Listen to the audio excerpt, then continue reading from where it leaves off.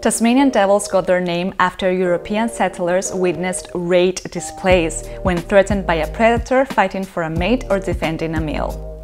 Their shrieks can be heard from over a mile away. These behaviors inspired the Looney Tunes portrayal of Tas. I'm your host, Romi Castagnino, and I'm a conservation scientist, writer, and photographer. Every week, we'll be introducing you to new animals caught on camera traps around the world. Don't forget to subscribe to Mongabay so you don't miss our latest videos.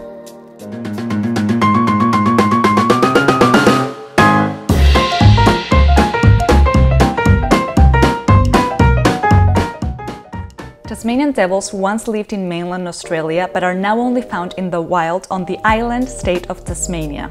With the size of a small dog, they are the largest carnivorous marsupial in the world, following the extinction of the thylacine in 1936. Devils have a robust build with black fur and white markings usually on their chest. Their snout and eye ring lack fur, and they can weigh up to 14 kilograms. Did you know that Tasmanian devils have 4 toes in their hind feet, but 5 toes on their forefeet? This gives the devil the ability to hold food. They live in open forest, grassy woodlands, coastland scrub, and brush.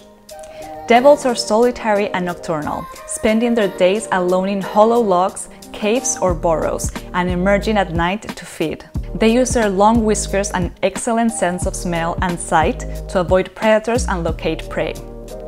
Tasmanian devils are strictly carnivorous and have one of the most powerful bites of any mammal. They eat small prey such as frogs, birds, fish, and insects. They prefer scavenging over hunting and frequently feast communally on carrion. Like other marsupials, their tails swell with stored fat when they are well fed. Mothers give birth after about 3 weeks of pregnancy to up to 40 babies the size of raisins. The babies crawl up the mother's fur and into her pouch. As females only have 4 nipples, only a handful of newborns survive. The young become independent after around 9 months. The Tasmanian devils are classified as endangered by the IUCN. A horrible illness called devil facial tumor disease, discovered in the mid-1990s, killed tens of thousands of devils. This is a rare contagious cancer that causes large lumps to form around the animal's mouth and head, making it hard for it to eat. The animal eventually starves to death. As a result, Tasmanian devil's population has decreased from 140,000 to as few as 20,000. Next week, we'll be meeting the giggly antagonist of the Lion King.